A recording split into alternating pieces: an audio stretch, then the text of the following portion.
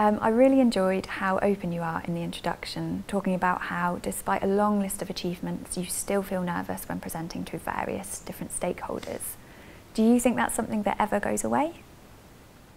Yeah, I hear it does. But sadly, this isn't my experience. So most of my colleagues are like, yeah, it gets easier, you just have to practice. And I have the fortunate thing of when I do public speaking, I manage to hide it to such an extent that no one has any idea. I mean, doing an interview like this is actually fairly nerve-wracking for me. I felt quite nervous about this, but apparently you'll tell me it doesn't show. There you go. So I've no idea how I do that, which is it's a handy thing. Yeah. I've done multiple things which have just absolutely terrified the hell out of me.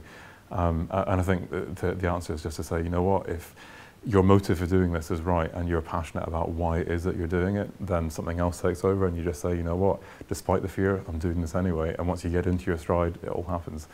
But yeah, my first ever public thing was a lecture. My first ever lecture actually had a panic attack. It went very badly. Yeah, I've had a long litany of stories of things where I've burned, and it's crashed and burned.